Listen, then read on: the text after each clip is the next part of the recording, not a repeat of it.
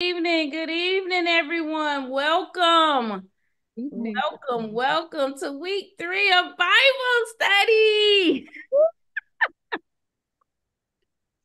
Yes, welcome. Come on in the room. So excited to see all of you and to be celebrating this week with you. Don't know if you have plans for Resurrection Sunday, but I tell you, you live long enough and you start not just looking for the Resurrection Sunday to show up, but you like, what am I going to be doing Holy Week? Like, Mhm. what am I going to be doing to continue to walk out my faith and to continue to learn and study and just be where God is. Mhm. So we delight in you being here. We feel blessed that you are here. And while some of our other sisters are probably going through traffic and getting kids fed and doing all the things, we're going to start by praying for them and for us so that we can get this third week started. Yes. Woo-hoo. Pastor, Reverend Dr. Pastor Kasey. Right. Reverend Hi, Dr. everybody. Hey there. I was just thinking, you guys, uh, when I was looking at the screen, it says welcome to Bible study. And I see the cute little tip jar on there. And I have to just say, several people have asked us, how do we support you? How do we bless you? And I know for me, and I know the heart of Nicole and Crystal, we felt like squirmish about that. Like Mhm. we were, because we were like, this is a Like, what free. do we do? What does that Oh, mean? what does that even mean? Right. And so, I've been doing ministry, y'all, for decades. So I was like, and I often hear people ask me that and say that to me. And I've always What's your felt, cash app? yeah, what's your, how can I bless you? And so we're really stepping out and being stretched Yeah. because other people have asked us. And Yes. so, what do you say? No, no, and when you say no, what's that about? Is that about your tradition? Is that for me about pride? Is that about me being familiar and I just do ministry and Dr. Nicole just does ministry and Crystal just does ministry because that's what we do. And so just know that's a kind of a stretch for us. And we just trying to figure it out. Like, You had to figure and, it out. It and may not even work. wait. No, what was funny was, when one person approached me, I was like, and she been saying that to me since my last Bible study. And I guess she was like, look at here. Look at here. I've been talking to you about this forever, and so figure it out. Somebody Right. said it works, and so just know that sincerely that is a stretch for us. We're stepping into new waters. It's unfamiliar. But I don't want anything, and I'm sure Dr. Nicole and Crystal doesn't want anything to hinder or block. And so it's no pressure. It's no, don't feel bad if you can't can't do it. It's nothing like that. We Amen. are just answering your call and trying to think differently because usually I'd be like, no, we're not doing you know. And so, maybe this is you guys. I'm in a so new season that I don't want to be like God is like I'm trying to help you and you just drowning in the water, and so I'm just grateful that everyone is here tonight, and I just know God's gonna bless us. So I'm gonna Yes. pass the ball back to my co-leaders here. Listen, it's a true joke for real. Because we're like, how do you do it? Right. We were, Like, okay, we were Cash App, won't trust Cash App. Then right, we were like, what about PayPal? right. We were all like, oh, I don't know how. Oh, I don't even know let me how to tell do you. Let me Mm. tell you. So new, so new. so So we're here and it's all good. We're gonna learn. We're gonna learn how to do all the things. Uh, Yeah. but this is just an exciting time. Man, this book of Joshua. You know what I love about the Bible? Let me just We say this. didn't pray. I'm Right, sorry. We did not pray. Oh, we didn't pray? We didn't pray yet? right. No. 1, 2, 3 prayer position. No. But listen, here's the thing, y'all. I have been in prayer and worship all day. That is unusual. Okay. So don't nobody be like, oh, you're not supposed to tell nobody. That's very unusual. I found something called soaking worship. I'll probably share it at some point. I talked about it yesterday, and I have been praying and praising all day. So literally in my mind, we had already prayed. No. It's been one of those days. So I don't want to miss it. So Right. Pastor Kasey, can you lead us? Sure. Father, Father, Father, friend, Savior, waymaker, teacher, answers, helper, we come before you, asking you to lead and guide us, to let there be aha moments, to let answers to prayers come up, to make anything that is unclear clear, for us to know you more and love you more, and everything that you want to happen. This is your agenda. This is your time. These are your women. You know what all of us need. Yes, And God. so we say, have your way, oh Lord. In Jesus' name, amen. Amen. Amen. Hallelujah. Come on in the room, y'all. Yes. Sisters are joining. This is good. So we've been away from each other for a week. So much happens in a 7-day period of time. Any ahas in reference to what we learned last week that just came over you in the last 7 days that you want to share? Any ahas? Anything that you want to share that we need to soak in and be aware of? Raise your hand. Raise your hand so we can get you unmuted. We don't want to miss a thing. Or you can text it, put it in a chat, and write it in the chat. So it's up to you. Kim Prillerman, hello. Hi, Kim. Unmute yourself. Hello, beautiful ladies. Hello, hello. I have been soaking in the word all week long, but I'll tell you what manifested itself in my life this week. Last week, we talked a lot about faith, but most importantly, faith without movement is dead. And this week, I made some major moves. I was obedient to the Lord, something He had been telling me for about 6 or 7 months now. And I had to go out my way to make sure I pulled that thing through this week. And I'll tell you, I was at church, and our pastor also spoke very similar message that we all talked about last week. And it was all about not only being obedient, but movement.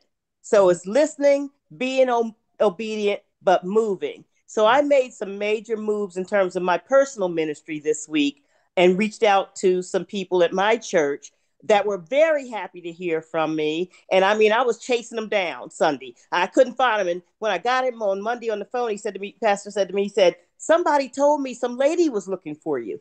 He said, I did not. I said, it was me. I was running all around the church.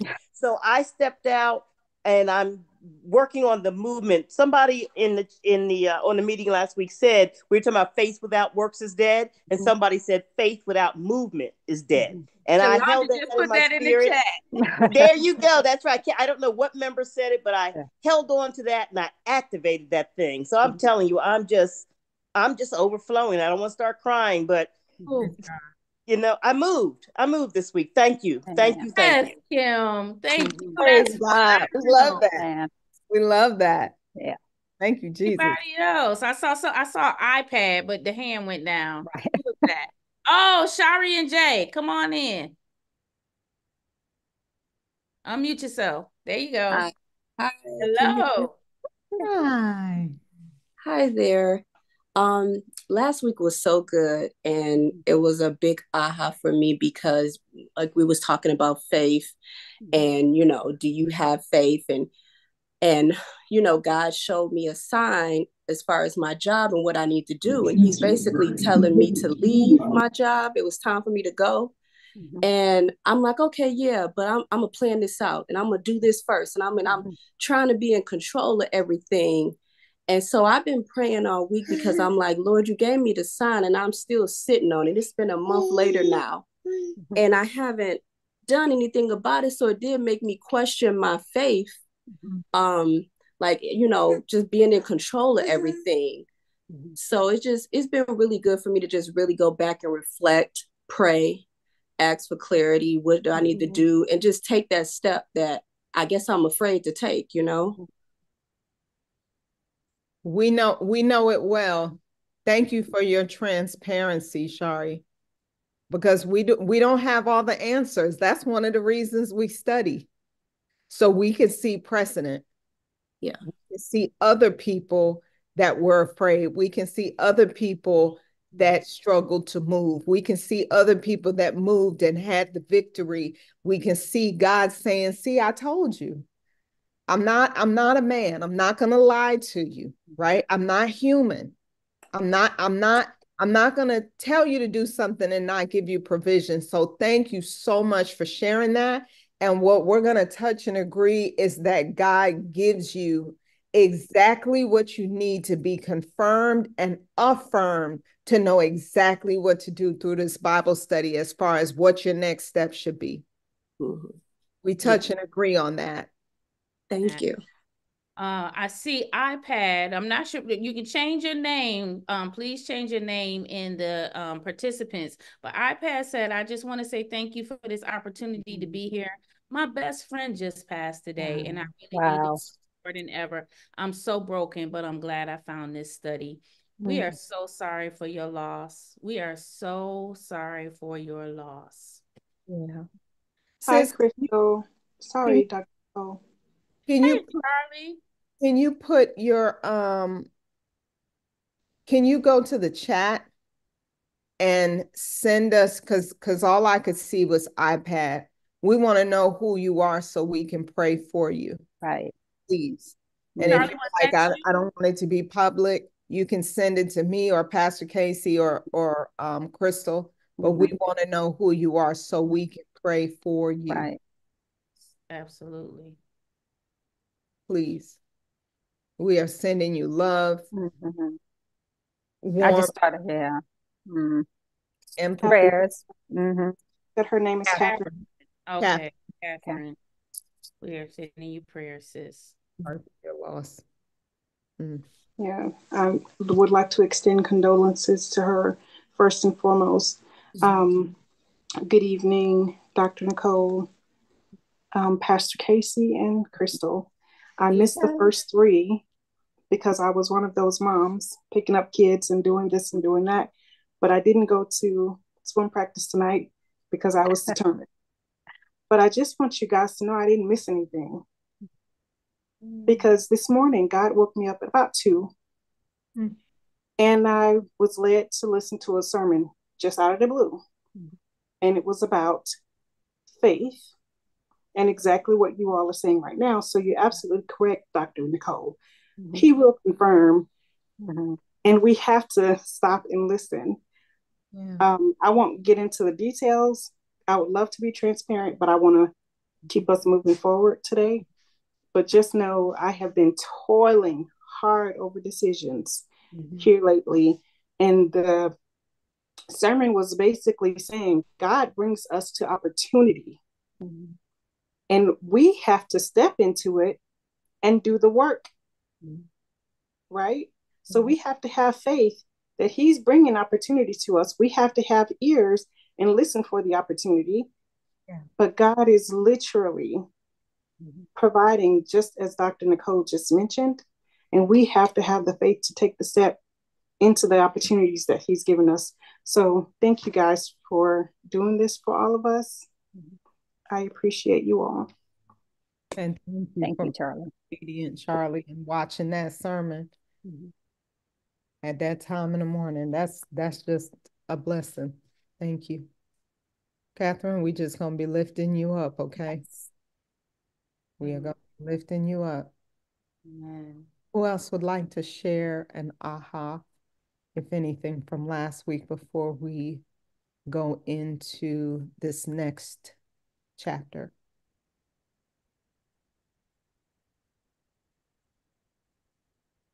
This is Gima. I'll share really quickly because y'all had me on there ugly crying last week. I mean, it was really, really. I'm on the internet ugly crying. But quick story. I took a quick reset, refresh. Went to Jamaica. It's normal for me to be late for a flight, but I was really late for this flight. And when I headed out for my flight on Friday, I said, okay, God, I got a keychain of my mama. I said, it's me and you. I knew I was late. My phone was ringing. I wouldn't take anybody's call. I arrived at the airport at 12:26. My flight took off at 1 o'clock. By the time I went through security, I was right there at my gate. Everybody was gathered. I walked up to this young lady and was like, are they loading the plane yet? She said, just for priority and families. I said, you look pretty. She said, you look pretty. On the microphone, they said, if Jima's in the house, would you please come to the front? I walked to the front. I literally walked into the airport, walked to the front, and he had bumped me up to first class and was like, you can load the plane. People have been there for 2 hours. And in 10 minutes, I was on the plane. And then I came back yesterday to news that we had experienced a reduction in force, which was a lot of my angst last week. I think, I don't know if it's a blessing that I'm still in the game. And I look at it that God still has work for me to do. But like many of the ladies on the phone, I'm ready to step out on faith and spread my wings. But for a long time, I've been scared. But it's these kinds of epiphanies and these times of coming together with faithful women that's helping me, remember where my help comes from. Yeah. Emma, thank you for sharing that, sis. It is a blessing because we know Romans 8:28 says what, y'all? All things. All things work together for the good of those who serve the Lord. Not some things, all things. And you know what's really profound about that is, what he says is all things work together for the good. Now, good may not always be pleasant, but it's always good. It may not always be pleasant, but it's always good because God is strategic. We were just talking about reduction in force earlier this week, right? And God is very strategic. Sometimes he'll nudge us that it's time to go. He'll send somebody. He'll send a bird, right? And then he'll make us uncomfortable in that space. And then you might get to a point where you have to go through a reduction in force, but he is moving you to something. He's moving you to something. So embrace that, sis. I'm excited for what God is about to do in your life. A whole new level is about to open up in your life. Embrace that in the mighty name of Jesus. In the mighty name of Jesus. Good stuff. Who's next? Anybody? Wow. Well, Pastor Kasey. It's like, here we go. Let's get on the ride. Well, let's get on the Buckle up. Let me tell you. I feel like I'm at Disney. Let me put my seatbelt on, buckle up, because look, we moving. Yes. And so we're on chapters 5 and 6 in the book of Joshua. And they've crossed over the river and they're getting ready to go into Jericho. And then all of a sudden, you hear them talking about, and the Lord talking about circumcision and the Passover. And so I was like, what the what? Like, why would you stop here? Right. You know, what is, as the King James Version says, what meaneth this, Lord? And so, you know, Friday, Saturday, Sunday, Monday, Tuesday, I am, you know, searching and looking. And thank God for God. Because I was like, what made it so important that you would stop and talk about circumcision and Passover before going into a series of battles? And so just to give you some context, in the ancient days, there were 3 types of covenants. And covenants were just simply promises, agreements. You know, it's kind of like we do wills and treaties and different things. And as you grab your Bible, your phone, your iPad, it doesn't make a difference. It just opens up in Joshua 5, 1 through 3, talking about covenants. So this was, how do I say, this was very familiar in cultural times. And the circumcision was a symbol of a covenant that God had made with the children of Israel and Abraham. So that's the significance. And so what was so cool about that was in verse 1, you know, it talks about the kings first, and then it goes into 2 and 3, but it says, skipping down to 2, at that time, the Lord said to Joshua, make flint knives for yourself and circumcise the sons of Israel again the second time. So Joshua made flint knives for himself and circumcised the sons of Israel at the heel of the foreskin. I wouldn't want to be any place if I was a man that said the heel of the foreskin, but that's but that's what they called it. And so I was beginning to search and say, what does this really mean?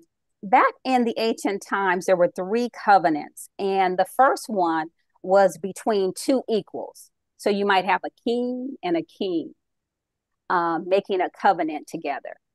And what was interesting, it was like a business contract.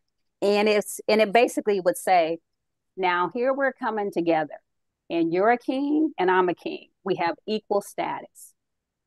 Now, if you stick to the plan and the agreement, I'll stick to the plan and agreement. So that was one form of treaty or a covenant. The second one was with maybe a king and a soldier. The king had a higher status than the soldier. And basically, the king would dictate the terms and the conditions in this type of agreement. It would be like, you gonna do it just this way. And here's the conditions of the term, and here's the consequences of the term.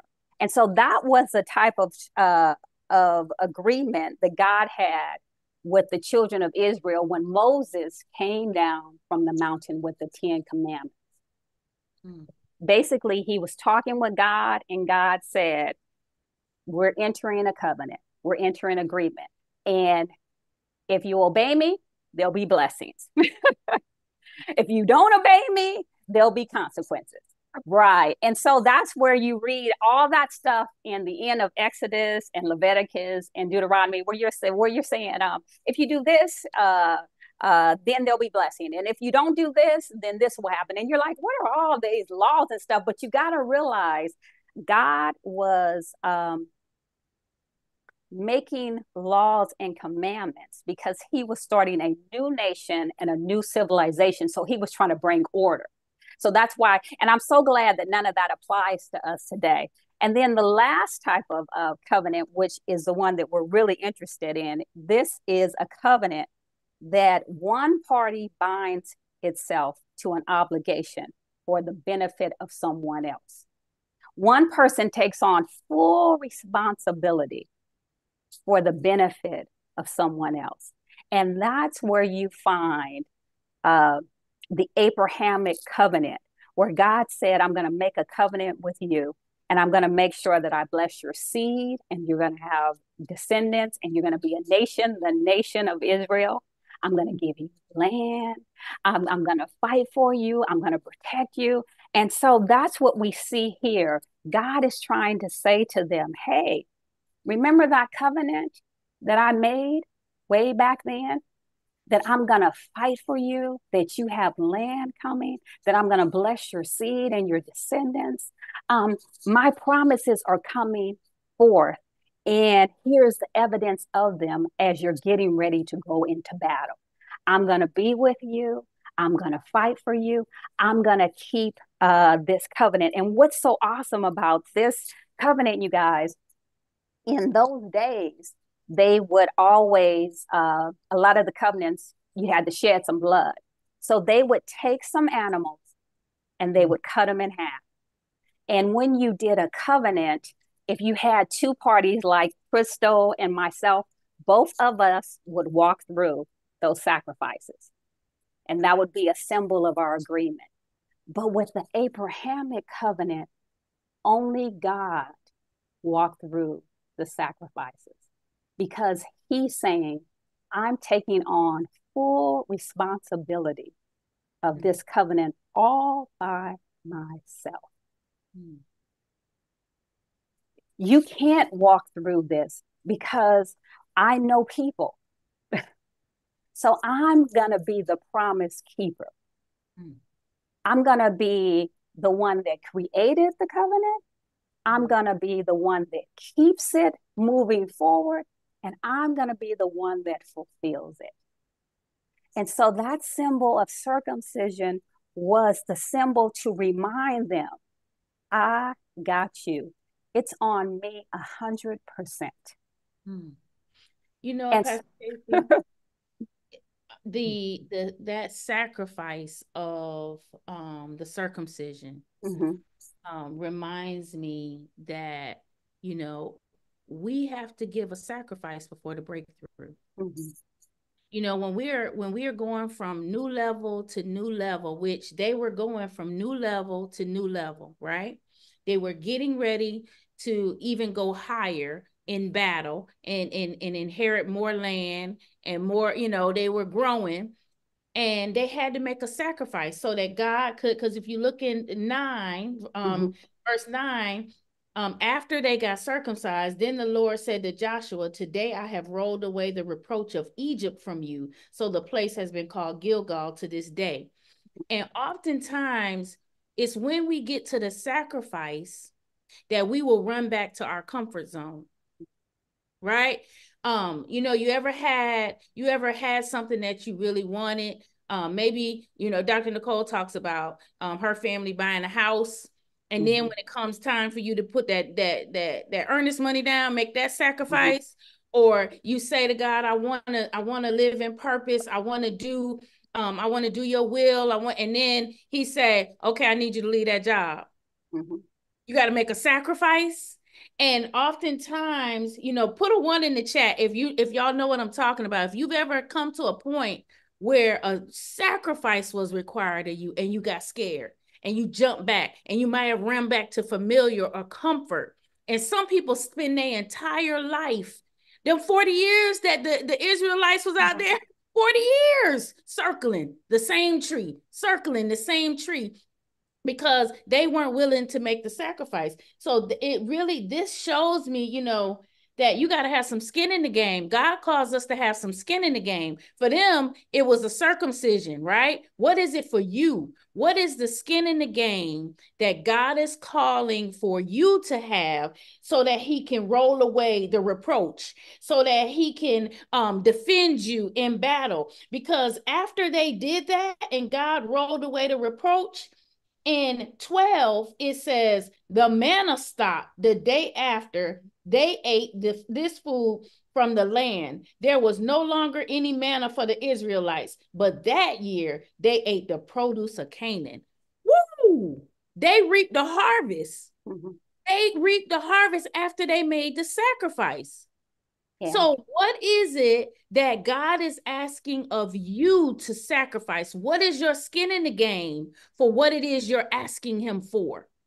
Yeah. What's the movie we always talk about, sis? God Almighty, Evan Almighty, where it says, when you pray and ask God to give you courage, he doesn't just give you courage, he gives you opportunities to be courageous. Right? So what is it that you are asking him for? And he's saying, okay, Well, I need some skin in the game. I need to know we in this, that you are faithful and you want to make a covenant with me and you have some skin in the game. Yeah. And yeah. Can I say something about that too? Here's what just came to me. Oh my goodness. God pays it all. Mm-hmm. He promises. He takes the brunt of it, the whole thing. Nice. Then he asks for a sacrifice. But anything he asks us to sacrifice is borrowed.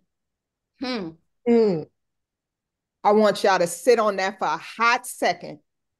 He's asking you to sacrifice something that he loaned to you, because don't nothing belong to you. That's why when you leave here, you leave with nothing. And when you come here, you come with nothing.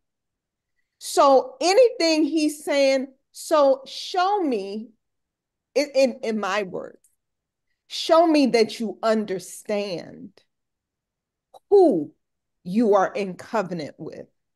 Because anything I ask you to sacrifice is something that I've loaned to you.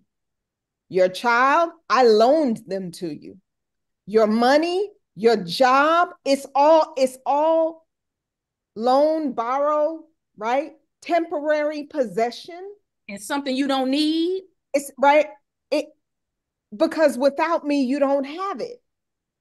You can bring forth life, but somebody's got to breathe life into the birth of your baby, right? The job. I can't. I just can't. You were once praying for that job because you didn't have that job. You get the job. Now God says, leave the job. And you're like, I can't leave my good job now, Jesus. He's like, remember, that's the one that I gave you. Do we remember that? You asked me for that. I gave you that. Lord, I want a house. My babies need some place to play. This place is too small. I need a house, Jesus. Lord, I need. And God says, okay, not a problem. Now you're called upon to make a sacrifice. Maybe it's for a season. Maybe it's for a moment. Oh, I can't. And I'm taken by that, because I'm like, wow, God, we a trip. Like, as people, you really do know us. Like you know that we will struggle even giving you something that you gave us. Right. And what was so cool about this particular covenant, God was going to fulfill it regardless. This was one of the unconditional covenants. So he was like, now I want you to cooperate. But even if you don't cooperate, it's on me 100%. And so, there's nowhere on this earth but God that does it unconditionally, with unconditional love. And he puts it on us. He said, the work that I have started in you, I will be faithful to complete it, because we just don't have what we need. He's given us gifts, but he knows we're not going to be perfect and make a decision every time. And so that, that's what this passage is pointing back to us. And what also is good, besides what Dr. Nicole and Crystal said, it's a place of vulnerability and dependence. Mm-hmm. Because here we are going to war. Mm-hmm. The people heard about us. They've been watching us. And now we're being circumcised. And we need a time to heal. They can come upon us and just take out all the men of war. All the men. and because remember, David's son did that. His sister got raped, and what happened in another passage, the guy wanted to marry his sister, just a story in the Bible. And so but he had mistreated her. And her brother says, okay, you can marry her, but our custom is circumcision. So all your men have to be circumcised. And so what they did was, they all got circumcised, and they came in and they wiped out every man in the camp. it was like a deceitful. And so they had to be like, wait a minute, we're going to be vulnerable. Wait a minute, God's going to have to protect us. We're going to have to be totally dependent on God. And what happens when we're trying to make a decision, the hardest part is when God strips me of my independence.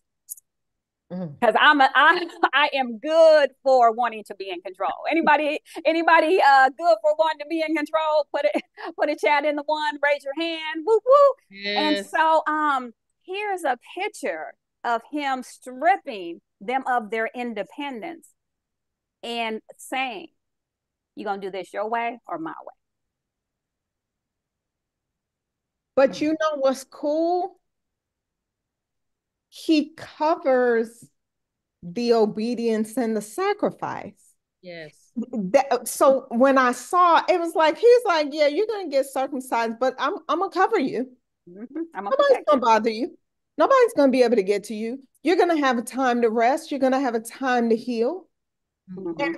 And you're going to be covered. So yet again, he's like, your protection is still mine. Your provision is still mine. The burden is still mine. I got you. We talk about 10 toes down. 10 toes are nothing to me. Like, I've got you. And when you make a move to be obedient and to give the sacrifice, these are my words, I quadruple got you. Because even when you're down, I cover you so that you are not harmed. You are not bothered. That's like, whoa. That's all I can say is, whoa. We serve a God like that. We serve a God like that. I mean, that is so awesome. I was just like, a God that wants the best for us, that's willing to help us get there, that will do whatever is necessary. I'll do a miracle if I need to. I'll go ahead of you before you even pull out a sword if I need to. I will make sure that the people's heart have melted before you even get there. Whatever's necessary, I'm willing to do that if you would decide to obey me and do what I require for you to do. I mean, that is awesome. And but sometimes, knowing all of that and walking it out are two different things. Amen. Hallelujah. Have one more time. Look, that's the fight in my head, in my mind, in my heart, in my will, in my thoughts. And that's why way back in one, he was like, that's why you need to meditate on me. That's why you got to meditate on my word. That's why you got to keep your eyes on me. Eyes on me. One year I had that on a poster in my office. Eyes on me, because my eyes will be everywhere. And that manna experience is real, sis. Yeah.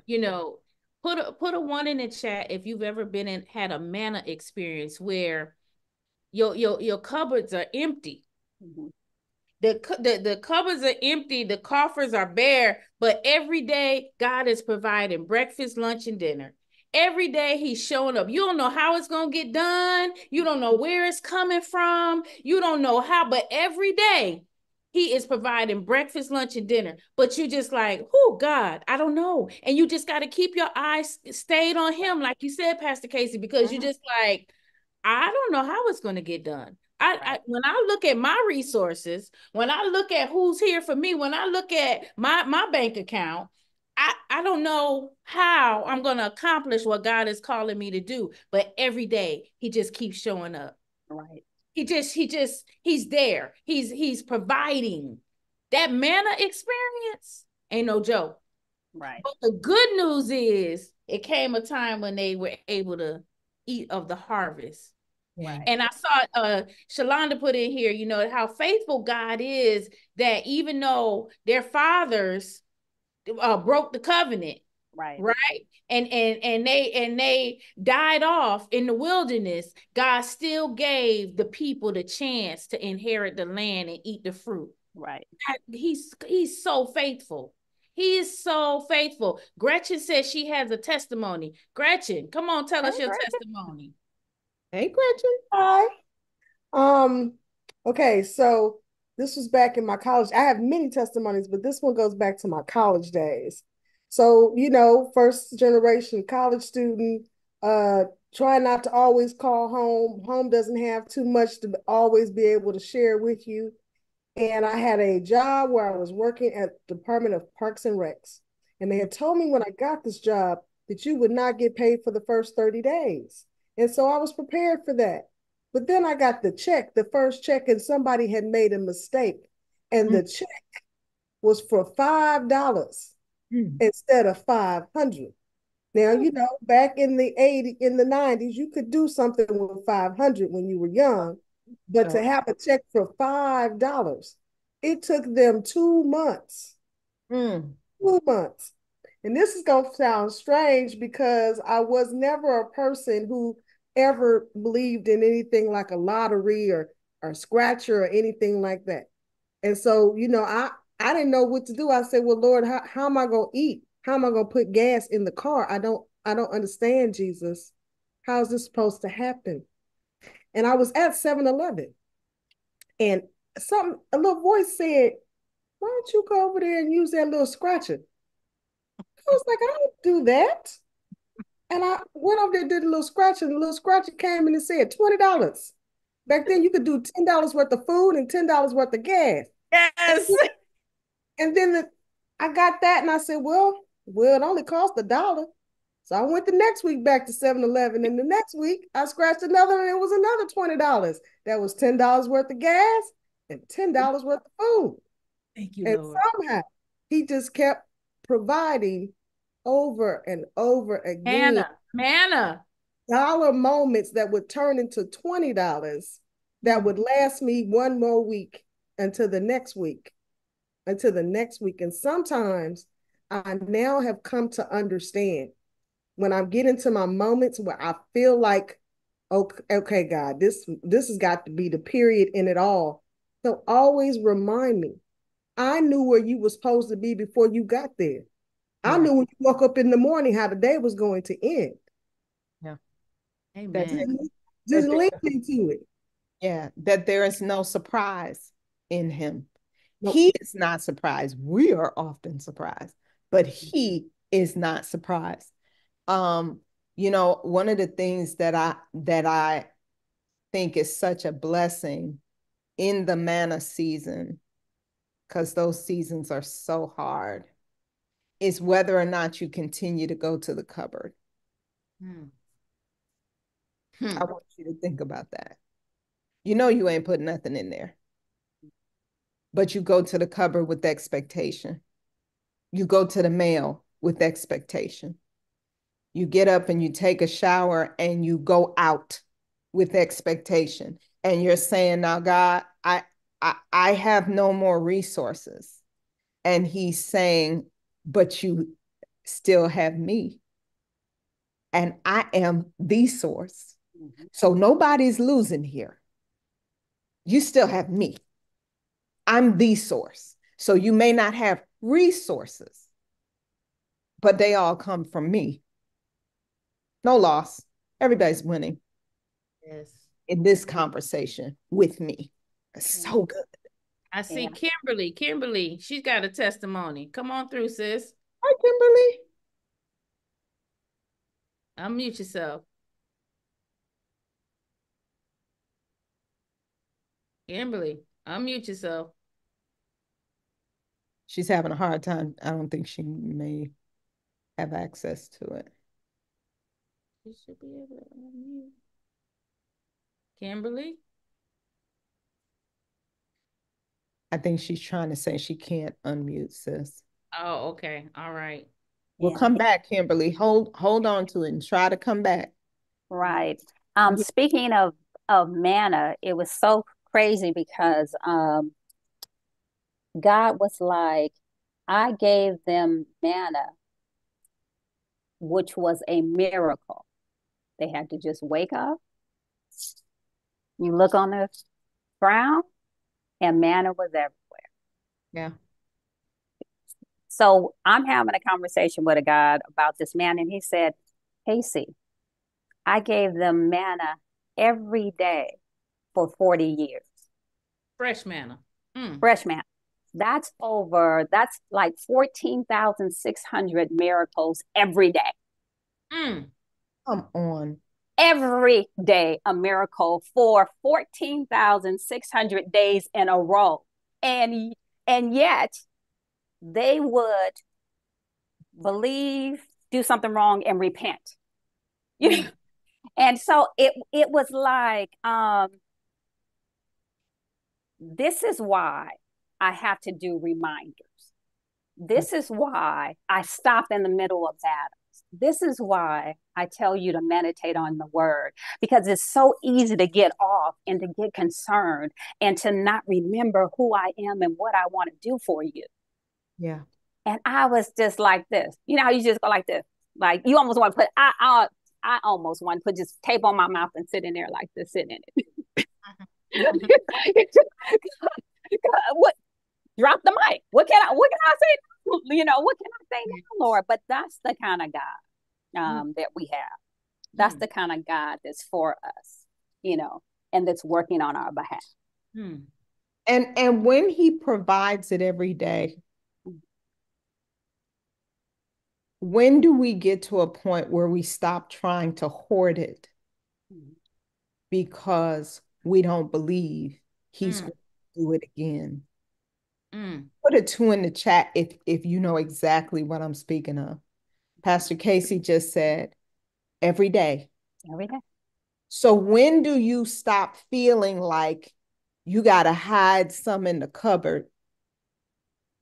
Is that the 13,000th day? Is that the 20th day? Is that the 14,000th day?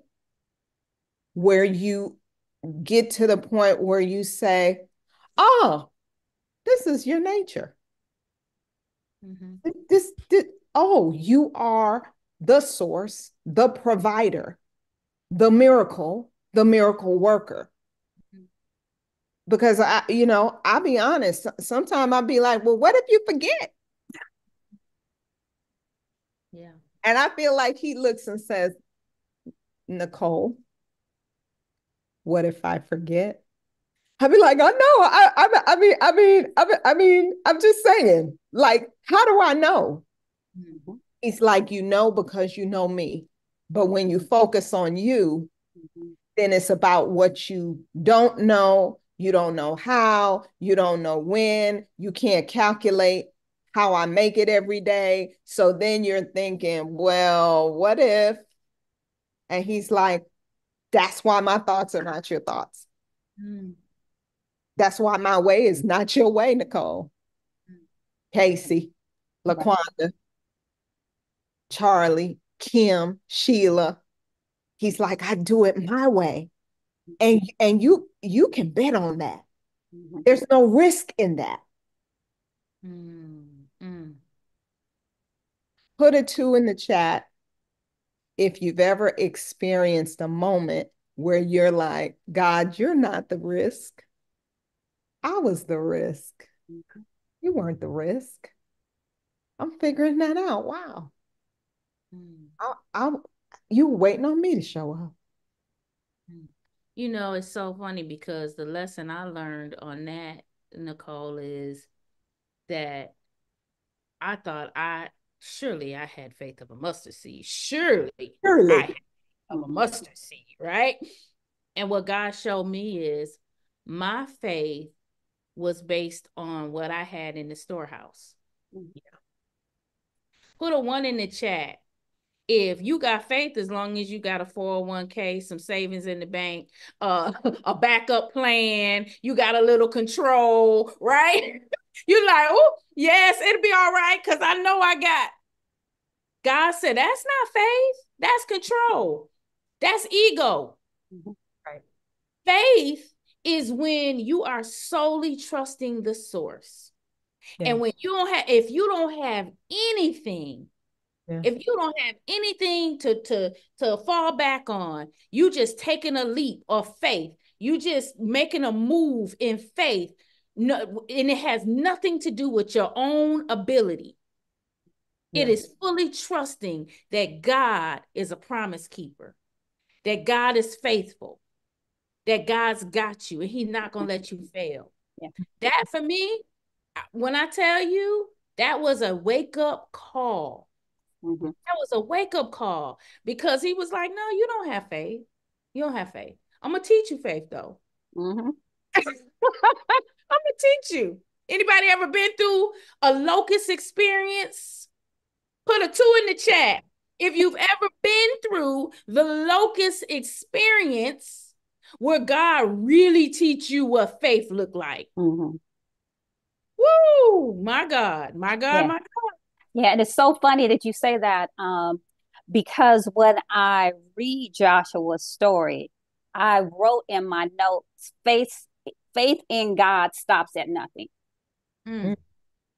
When you really have that resolve in that situation, because our faith is going to be tested again and again and again, because he's trying to build up our faith, build up our courage, show us who he is.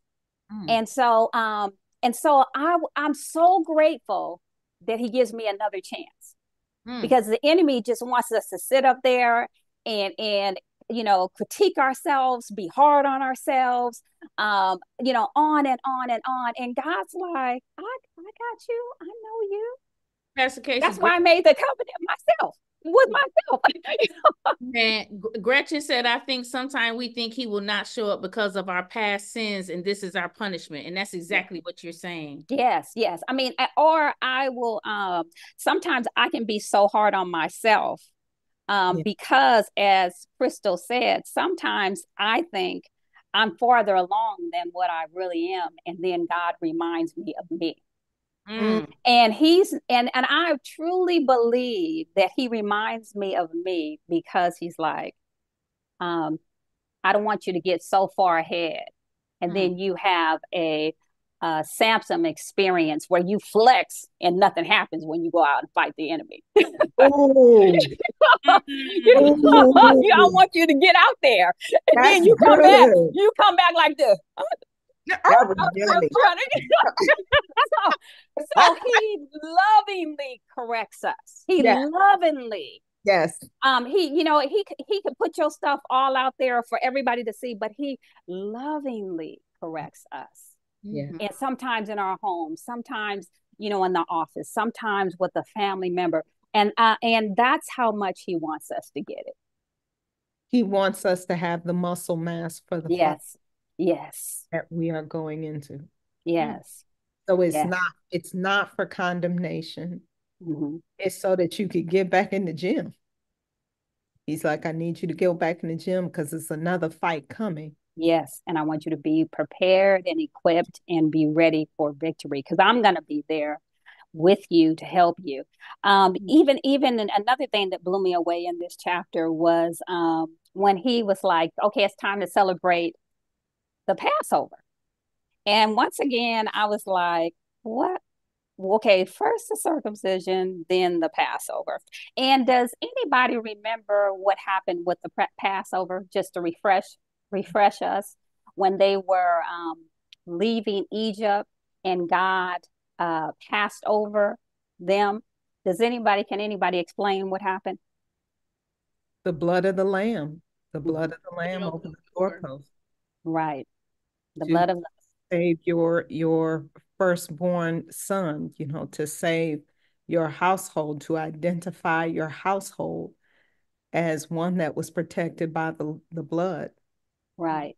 And it was an opportunity for them to actually be in agreement, to be in covenant, because it was a choice of theirs.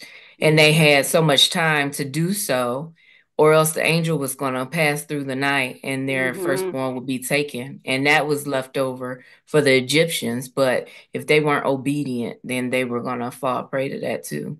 Right. So you guys are absolutely right. And I really want to get this right, because this just blew my mind and it opened up my heart to love God even more. Because I was like, well, what's that got to do with us today? Because, we're not going to put the blood over the doorpost, et cetera, et cetera. And so it pointed to the new covenant that we now have with God. Mm-hmm. And so what's so awesome about this new covenant that we now have with God, God spoke about it in Luke 22:20, when Jesus said, this is the cup of the new covenant in my blood, and it's where we get the Lord's Supper from. Do this in remembrance of me. So what's so cool about this is he's at the table with his disciples. This is before he goes into before he's about to get crucified. And they're at the table and they're like, we're about to do the Passover. Yeah, Lord, we know that's when you passed over us. And he all of a sudden says, this cup is the new covenant. I'm doing something new. This is not like the rules and the commandments and the law. I'm doing something so new during this time. And he's saying that this is the cup of this is the covenant in my blood. I'm about to go and die for you. I'm about to go and shed my blood. And animals won't ever have to do this again. Well, you won't ever have to make a sacrifice, because I'm about to be the sacrifice. And when he says, do this in remembrance of me, he's saying, I just like shifted the game, because you guys were the nation of Israel and I made a covenant with you. When I brought in the new covenant, this is a covenant for the whole world. Yeah. It's for everybody on this line. See, it used to be where it was just the Jewish people. But he's like, no, in this covenant, I'm going to die for the whole world. And whoever wants a relationship with me can have a relationship with me. So here, can you imagine if you were brought up in the Jewish context and culture? You were like, you're about to open this up for everybody? And you talking about shedding your blood. You supposed to be the king. You supposed to come and rule. You're supposed to, and we're supposed to rule with you. And so now I can just see them at the table leaning in, going, "What you talking about? We was the chosen people. Now you letting everybody." And so this is what makes it so important.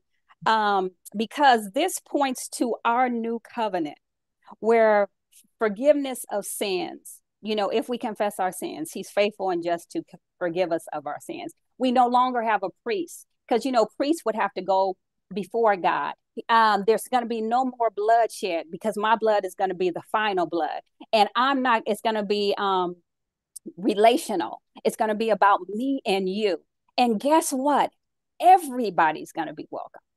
I know I chose you, the chosen people, for the moment, because I think that still goes back into today, but people don't mention the new covenant. Yes, you were the chosen people. Yes, God did choose you. But when he did the new covenant, he opened it up for everybody.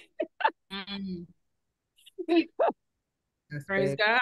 And so that's pointing to us, he's telling them about the Passover, yes, but it's bigger than that for us today, because that's the agreement that we have with God today.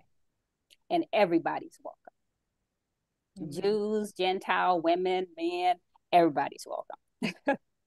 Amen. Which also means we can't keep anybody out. Yes. That's what I got from that. Mm-hmm.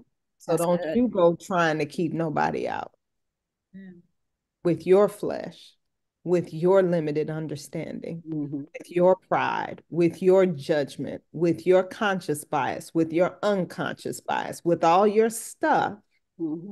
Don't you go pushing anybody out, because I was intentional with this covenant so everybody would be in. Everybody. That's so and I was intentional with this covenant so that every sin would be forgiven.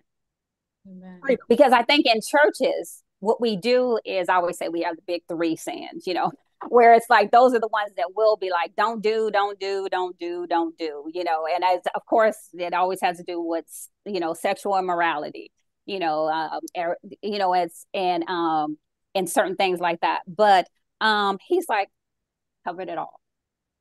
So don't be selective and judge people and say your sin, that one,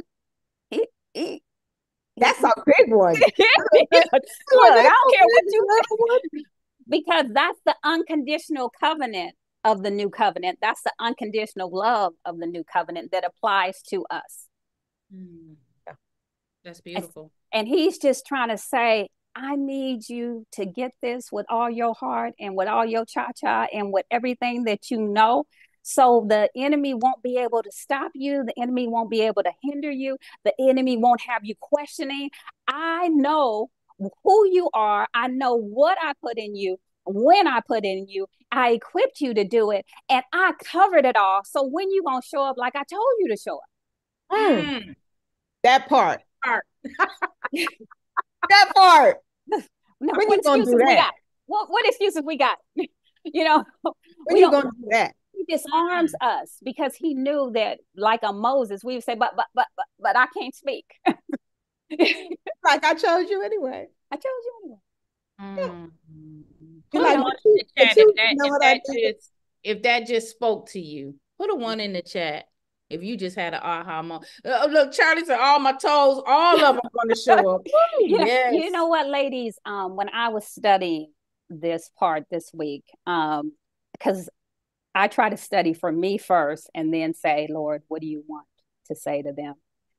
And so I was talking to God, and he was talking back, and he said, basically, I equipped you. I put purpose in you. I called you. I prepared you. I put provision in place for you to do what you needed to do, because I needed a you on the earth. And he told me to say to you, I needed a you and you and you and you and you on this earth for this time, this space, and this moment. Yeah. And Pastor Kasey, that's so good, because I teach my granddaughter. I said, God gave you a gift before you were born, and that gift is not for you; it's for others. It's for you to serve others. So that's so powerful, because he needs us to walk in our purpose, because somebody is waiting on us to show up, right? Somebody is waiting on that gift, and that's how. When we return back to him, that's how we hear, well done, my good and faithful servant. When we return back empty-handed, we've done what God called us to do. We've used the purpose that he's given us. We've completed the assignments. And when we are procrastinating, when we are dragging our feet, when we're self-doubting ourselves, negative talking ourselves, sabotaging ourselves from showing up in who God called us to be, it doesn't just hinder us, right? It's somebody else that's waiting on you to walk in that purpose. Because we're very connected. You are not here alone. We are all connected. Right. And I think that's a perfect segue, because in the next chapter, it talks about, if you have your Bible or you want to pull out your notes, in verses 1-5, it says, now Jericho was securely shut up because of the children of Israel. None went out and none came in. And the Lord said to Joshua, see, I have given Jericho into your hand, its kings and the mighty men of valor. You shall march around the city, all you men of war. You shall go all around the city once. This you shall do 6 days, and 7 priests shall bear 7 trumpets of ram's horns before the ark. But the 7th day you shall march around the city 7 times, and the priests shall blow the trumpets. It shall come to pass when they make a long blast with the ram's horn, and when you hear the sound of the trumpet, that all the people shall shout with a great shout. Then the walls of the city will fall down flat, and the people shall go up, every man straight before him. Mm-hmm. You know, and so when you faced with a decision like that, God can bring you into victory, but not the way you think it's going to happen. And you are not going to do what you think you have to do, because our mind be running. But what if I have to do this? And what if I have to do that? And what about this, Lord? And what about tomorrow? And so God will bring about his results, and he does them in an unusual manner, so we can never take the credit. Pastor Kasey, I have a question. Question. So just before we get into 6 with the fall of Jericho, in 5:13, where it says, now when Joshua was near Jericho, he looked up and saw a man standing in front of him with a drawn sword in his hand. Joshua went up to him and asked, are you for us or our enemies? Neither, he replied. But as commander of the army of the Lord, I have now come. Then Joshua fell face down to the ground in reverence and asked him, what message does the Lord have for his servant? The commander of the Lord's army replied, take off your sandals, for the place where you are standing is holy. And Joshua did so. When I read that, I was like, why did the commander come? Why was he there? And why was he for neither? And he didn't say anything else after that. Then the Lord spoke to Joshua after that. Right. What was the significance? First of all, I recognize, the Lord has a whole army that's going before me, right? He's got a whole army, and there's a commander of that army that's going before us, right? But what was the significance of that? Oh, did you see me rocking? I was like this. I saw you rocking. What I love about this is when you look at angels appearing, then what they usually say to men is, get up. Because, men be falling to the ground. However angels look, however big they are, whatever they look like, men be, men be like this. Prostrate. Yes. In this specific instance, when he fell down and they spoke of holy ground, it was just like when Moses had the encounter with the burning bush, and it was actually the Lord. And so what you have here is this, it's in Christophany is when Jesus appears before he came on earth, and he's with man in the Old Testament. And so he is, if you look through scripture, the commander of the army of the Lord. So it was Jesus himself showing up to say, I'm not for you. I'm for whatever God wants in this moment in time. And I do bring an army with me. And I am standing here because I am going to make sure whatever we said we would do, it's going to be done. Whatever God said was going to happen in this covenant, I want you to know once again, because he could have done it and fought and put people in place. And what I love about this, help me God, is it says his sword was already drawn. Like he wasn't playing. Right. He was already prepared in position for battle. And then it says he came up on him. And so it's like, you go before me and you fight my battle. And sometimes I don't even see you. I don't even know you're there.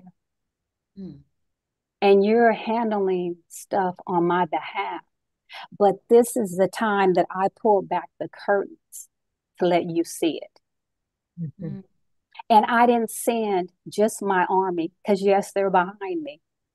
I came to fight for you. personally. Mm. That's powerful. You know, and so I love that you took us back to that, because when I first read that, I was like, you already have your sword drawn. You're not playing. You already here to win. And he was headed to where the war was, and God was already there.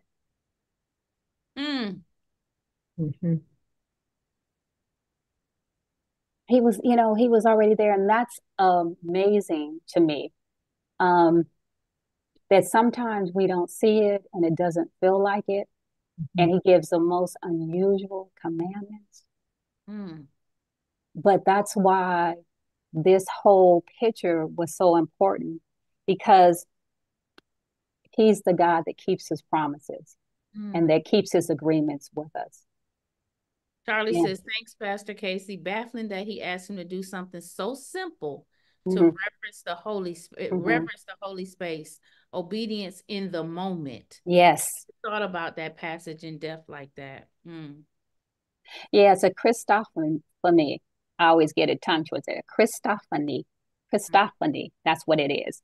When Jesus appears in the Old Testament before he appeared on earth, because he's eternal. He just decided to step into time for us and become the ultimate sacrifice. And it's, you know, it was a reminder too. It was a reminder that this was a holy space, and that, you know, put God first. Yes. Your ego. Yeah, and I'm not. I'm gonna keep my command, but ultimately, I am God, and my decisions are perfect. So whatever you think your outcome can be, mine is going to be greater and better. Yeah, you know, sometimes I'm always saying, God, if you just do it this way, if you just come this way, I have the answer. And he's like, mine is going to be better. Mine is going to be greater. Mine is going to be far more than you can imagine or think. That's why you went to Jericho and my weapon was drawn, but you didn't have to draw yours. The walls came down. That's good. And Pastor Kasey, there's something to do too with him taking off the sandals, because wherever you place your feet, it's holy ground. It's like, I'm a holy, perfect God. And so I'm so holy. Don't get me started, because what I'm thinking of now is you're so holy, you're so pure that the ground is now holy because of your presence. Amen. And I can't trust that God. Right. You don't have lie in you. You don't have deceit in you. You don't have unrighteousness in you. You don't have sin in you. You're wholly different than anything and anyone else.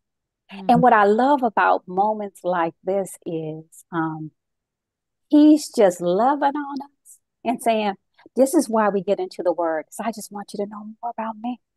Yes. This is why we get into the word, because I want a better relationship with you. This is why we get into the word, because I'll open it up.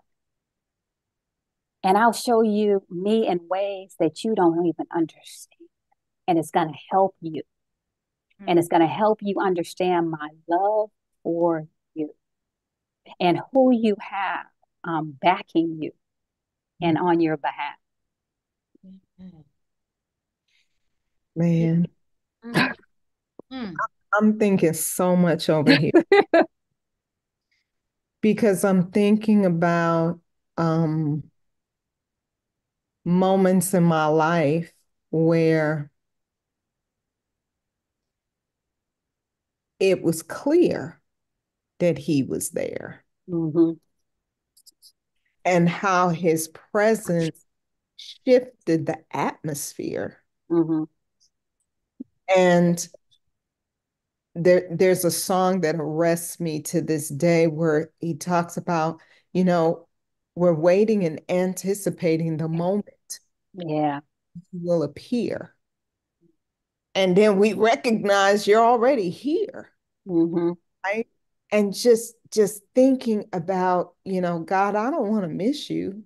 Like, I want to be clear when you show up. Right. The atmosphere, you're sovereign and you're always here. You're here and there and back there. You're all at the same time. Yeah. But those moments where you're standing there with your sword, Yeah. I want to know. I want to be able to feel the atmosphere shift when my dad is showing his presence to me. Yeah. So that I can respond with the understanding that you're already here. Amen. I want to have that response because I know once you're here, what was is not right now. Right. It just became holy. The ground that I'm standing on just became holy. And I want to have the right response. I don't want to miss you. Right. Being distracted with my past, being distracted with my ego, being distracted with not being enough, being distracted with what you saw what I did, being distracted with, well, you saw what I said. I want to be focused on what is important is that you are here. That's just. Yeah. You know what it reminds me of? I was just praying, and I'm going to do a one-line prayer over us. Lord, make us aware of you. Yes. Amen. Amen. You know, that shifts everything. Yes. Make us aware. Yes. Ooh, that's so good, y'all. We've got 9 minutes. Some ahas and takeaways. Who would like to give us an aha and takeaway from tonight's Bible study? Raise your hand or unmute yourself. Come on, Classy, let's go. So God is with us. He's with us. He's here with us. He's there before we even get there. Where God is, it's holy. So that means here is holy. That's good. If God is here with me, he was there before I got there. He is here with his sword drawn. And because he's here, or because he was there with Joshua, the ground was holy. If God is ever present and he's always with me, here is holy. That's my aha. Amen. Amen. And you can't lose. Yeah. You can't lose. That's so good. Who else? Catherine. Oh, go ahead. Catherine, then I'll come back to you. That everything is spiritual, that this is not our final place. And I'll see my friend again. Yes. Well. That she's in a better place. That the pain that I feel is just temporary. That he'll still be there for me, even through losing someone. Yes, sis. It may not feel fair, but it was his time, his choice to call her home. That God lends you his greatest angels, and you got to be grateful. You got to be grateful for the time you get with your loved ones. Tomorrow's not promised. I wish I would have seen her a little sooner.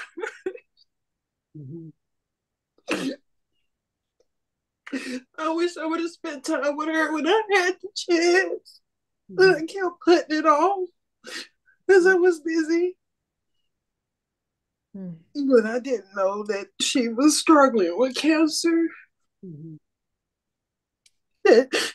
She was going through chemotherapy. And she probably needed me. And I feel guilty for that. Catherine, the enemy is going to offer you all kinds of things in the next couple of days, weeks, guilt, resentment, condemnation. He's just going to come forward and offer you all kinds of things. But sis, we receive your tears. Yes. We hold the space for you to experience your grief. We hold the space for you to be comforted by He who is the ultimate comforter. And we hold the space for your friend, the decisions, the choices that she made, the decisions to be private. We just hold the space for all of it. And we, death is to dance with it. It is such a dance, right? We dance we must all experience. If we come of any age, we experience it. It is challenging, but we hold the space for you to be able to grieve and remember. Grieve and celebrate. Grieve and God. And I'll be grateful that I do get to have my child. At least I have my kids. At least I'm grateful that I woke up, that I have people that love me.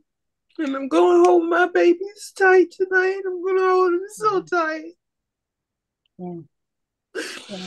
And I agree with Dr. Nicole. And I thank you for unmuting and sharing, because this is that type of space. Yes. And I was supposed to be here, and I've been wanting to come for the last 2 weeks, but it seemed like I miss it. I miss it. I just miss it. I miss it. I never make it on time.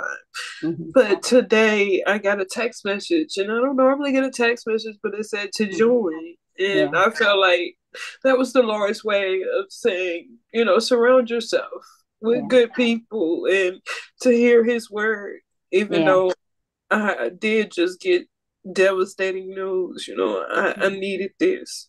I needed somebody to talk to, because sometimes it can feel like you don't have anyone. Catherine, let me tell you how much God loves you. He's so strategic. He loves you so much. Just this Monday, we were having our internal team meeting on our planning for the week. And I think it was you, Dr. Nicole, who said, can we make sure? No, it was you, Pastor Kasey, who said, Pastor Kasey said, can we make sure they get a text right before Bible study? Because the emails are good, but some people need a text. This was Monday. No. So God is so strategic and He's so thoughtful.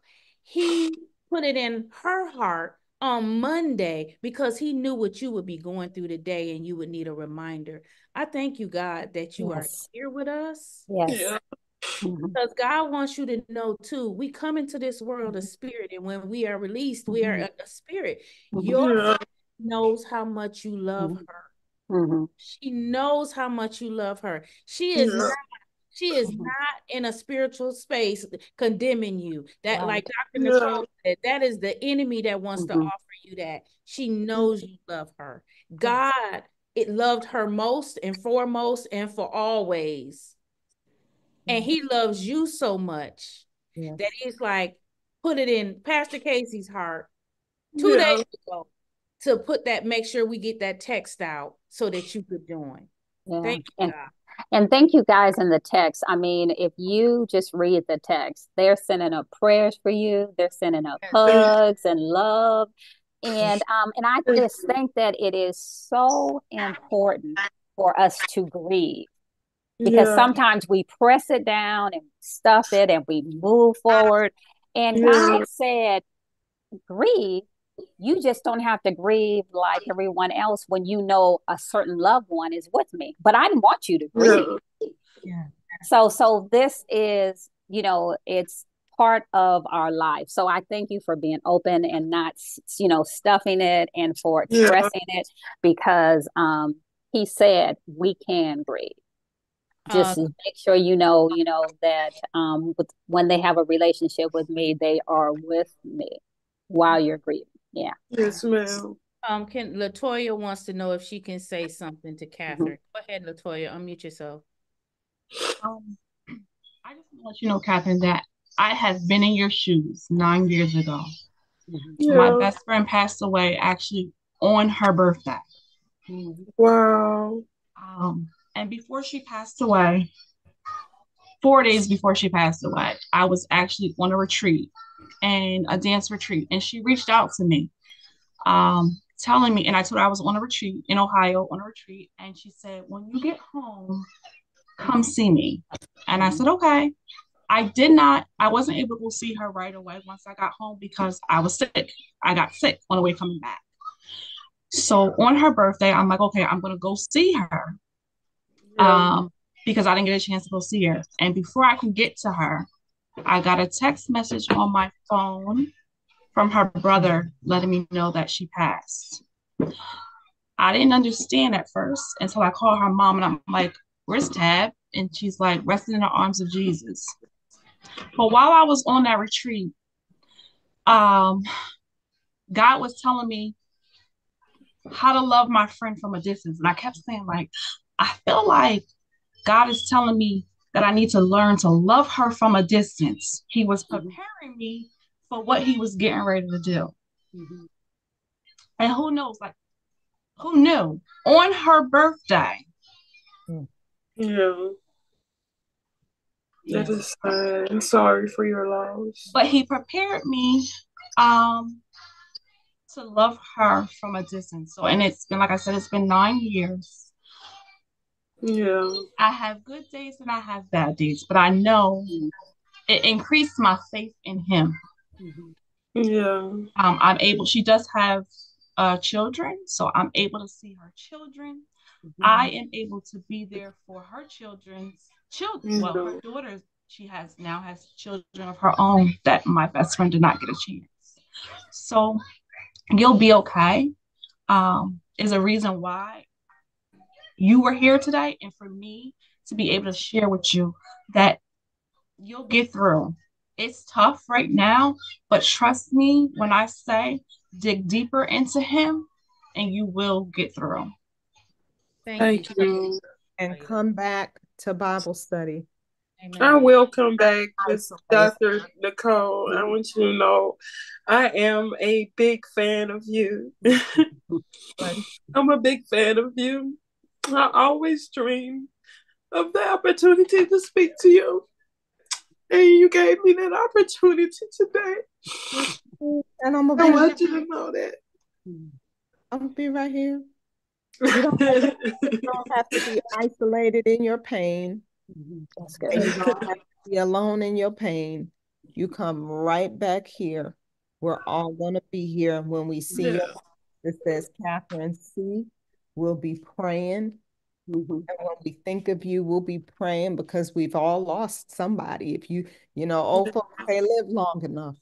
If you just live long enough, you will know what it is to love and to lose. So we're going to be right here as you are pressing forward and trying to make sense of this shift, right? It's a shift in the atmosphere. Thank you. And we honor you and we honor your friend. And y'all just keep Catherine in your prayers. Thank you all for your beautiful words in the Thank you. So kind in chat. You So are kind. covered in prayer. We're holding the space for you. We are holding. Thank you, beautiful. Yeah, and I see Marcia Chapman in there, and she said that she just buried her only sister, her best friend, for 79 years last Friday. And she said, and there is hope in the Lord. So we cover Marcia, we cover Catherine, and others that, you know, have lost, and this is a safe space, in a space where you have spaces that say Christian isms, like, you know, I that's just my pet peeve when someone says they're in a better space and blah, blah, blah, blah. But this is really a space that is caring, it's confidential, it's sincere, and you can be who you are without judgment. Yes. And I would like to, you know, celebrate something. You know, I believe that when we are blessed to have our elders, we should honor them. So Pastor Kasey's mom, I believe, was here a little while ago. I believe Right. She was on the camera. Yep. Yep. There she is. There she is. How are you? We are Yeah. grateful that you are here. And I gotta send a special shout out to my aunt. Oh, my Auntie Phyllis is here. Auntie Phyllis, what's going on? Listen, y'all know, some of you know my story, that I'm a miracle baby. My mother had 2 live births, children who had names and personalities, and she had 2 miscarriages and was told she wouldn't be able to have any more children. And as the story goes, the one I know is that she got pregnant with a cast on her leg. And I believe Auntie Phyllis is the one who told me that, which was hilarious. But needless to say, Auntie Phyllis has known me in the mother's belly. Like she said, when I was in my mother's belly, she was there when my mother was going through a very tough pregnancy. And she used to say, Phyllis, oh God, the wall is closing in on me, Phyllis. I'm ready.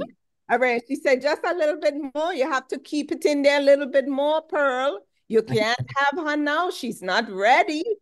That's how long I've known her. So we celebrate our elders. And we celebrate all of you who are here today and all of the people that are special and near and dear to you, because they matter. Had it not been for them, you would not be here and you wouldn't be who you are. So Thank you for that. Appreciate all of you dearly. And we're going to pray ourselves out, and we're going to have an amazing week, because early Sunday morning. Hallelujah. Hallelujah. We got a third day to celebrate. Yes. Come this Sunday, because he is no longer in the tomb. He's no longer in the grave. He is alive. He's alive. Jesus is alive. Mm-hmm. So, all right. Can you pray us out? Crystal, you want to pray us out? Oh, yes. Father God, we thank you for this time of fellowship together, to honor you, to read your word and study and show ourselves approved, Father God. Lord, we pray for those who are grieving with us tonight, Father God, that you would give them comfort and peace and memories, Father God, good memories, Father God. Shower them with happiness and joy and good memories of their loved ones, and just the comfort in knowing that you love us most, Father God.